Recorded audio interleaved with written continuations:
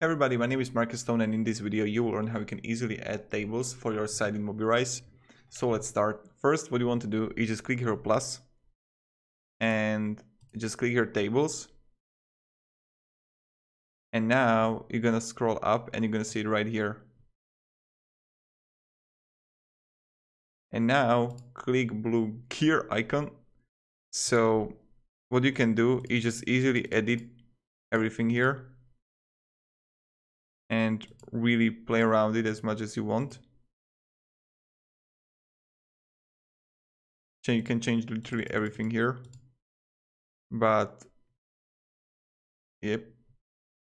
Oh, no, I don't want to delete it. Settings.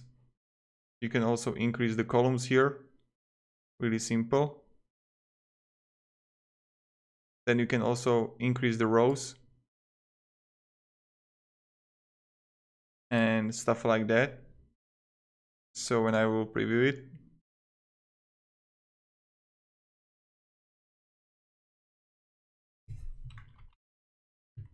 yeah, perfect. So this is how you can add table in Mobirise. Thank you very much everybody for watching. If you have any questions, ask me down below in the comments. Thank you, have a great day and see ya.